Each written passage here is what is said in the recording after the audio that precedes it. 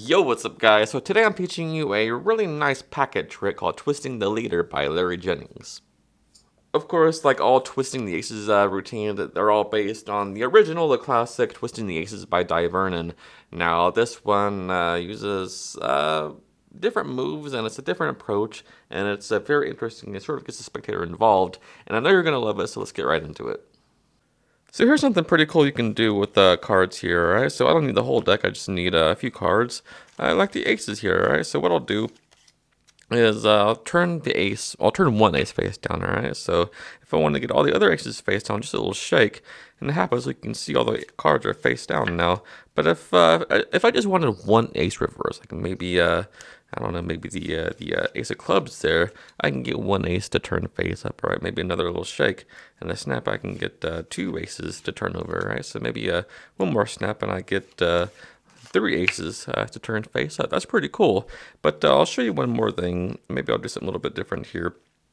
I'll take the ace of spades, put it in the middle of the deck, and inside the deck I'll make it turn face up. That'd be pretty cool. Actually, I think I know something that would be a lot cooler than that. If I should take the ace of spades out of the deck now and put it face down where it used to be, right there, that'd be pretty cool as well.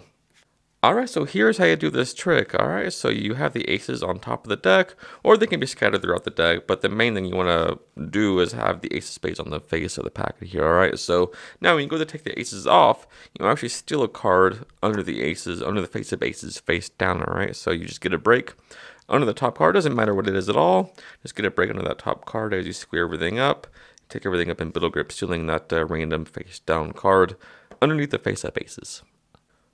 Alright, so once you've done that, set the deck down. Now, if you want to, you can just briefly show that these all are face up just by holding the last two cards as one, just like that. But that's not necessary. Sometimes it can be over-proving, alright? So they've just seen four face up aces. You don't have to show them again, alright? So you're like this.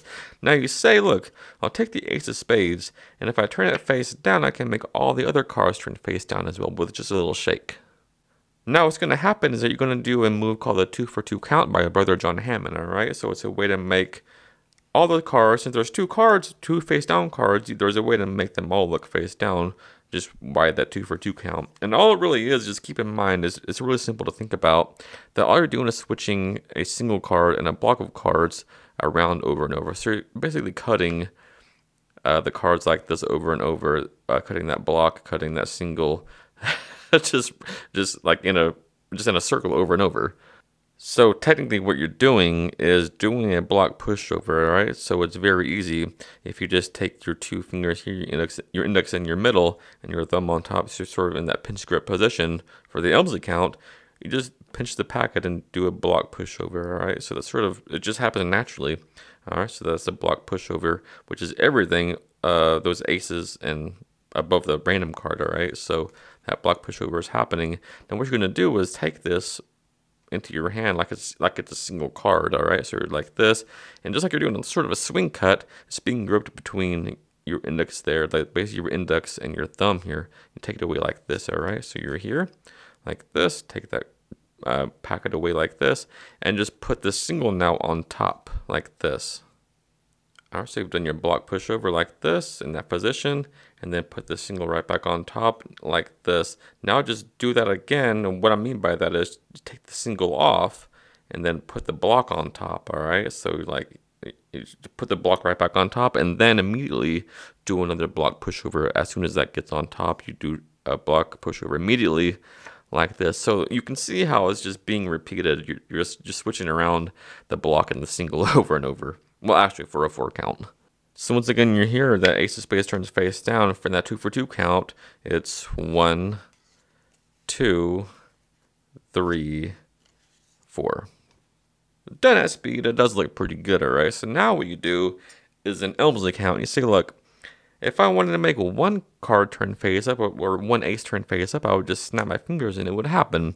And at this point, you just do an Elmsley count, alright? So to show one ace that is face up, just a standard Elmsley count. Now you just snap again. If I wanted to make two aces turn face up, I would snap again and then just do another Elmsley count, alright? So again, you have a standard Elmsley count like that to show two aces face up. Now here you're going to count the packet for the third ace running face up. It's kind of like an Elmsley count, but it's really a genuine count with a block pushover. All right. So what I mean by that is you do a single. Now you have 3 cards here, so you just do a block pushover of these top 2 cards to hide that face down card. All right. So single, block pushover, pin that double down on those cards there, and then snap the last one off as a single to show 3 face up aces. Once again, just for reference, it's a single, pushover, double, single. So now at this point, they've just seen you magically turn 3 aces face up from a face down packet. Now, to apparently take out the face down ace of spades, you're going to do an Ascanio spread, alright? So the way you do that is you take the packet and biddle grip like this, and with your thumb, like you're going to sort of do with this, you just sort of spread that top ace over like this, and then with these fingers underneath, just take 1 card off like this with your index finger. Now take your middle finger and take another card off like this.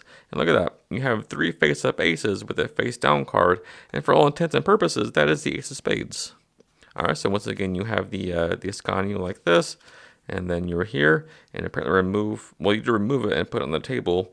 And then they think that's the ace of spades, and you want to cut that, cut the double on top. All right, so you have the double on top of 2 face-up aces.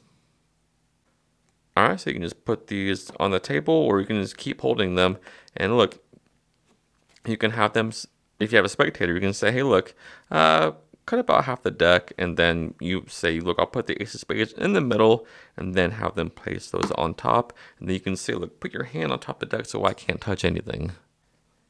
And now I say, look, if I use these aces like a magic wand, I can actually make the ace of spades turn over inside the deck, just like this. Watch, just like this.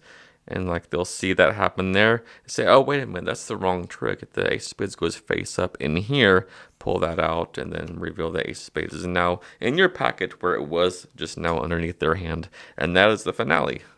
Just a fun trick to do is, it's impromptu. You can do it anytime, anywhere. And people love that kind of thing, alright? So hope you enjoy it, and I'll see you next time. Alright guys, so as always, thank you so much for taking the time out of your day to watch this video. It means the world to me, and if you got value out of it, if you learned something new, do me a huge favor, hit the like button and sub to the channel because it helps me out more than you might think. Until next time, happy practicing. I love you guys.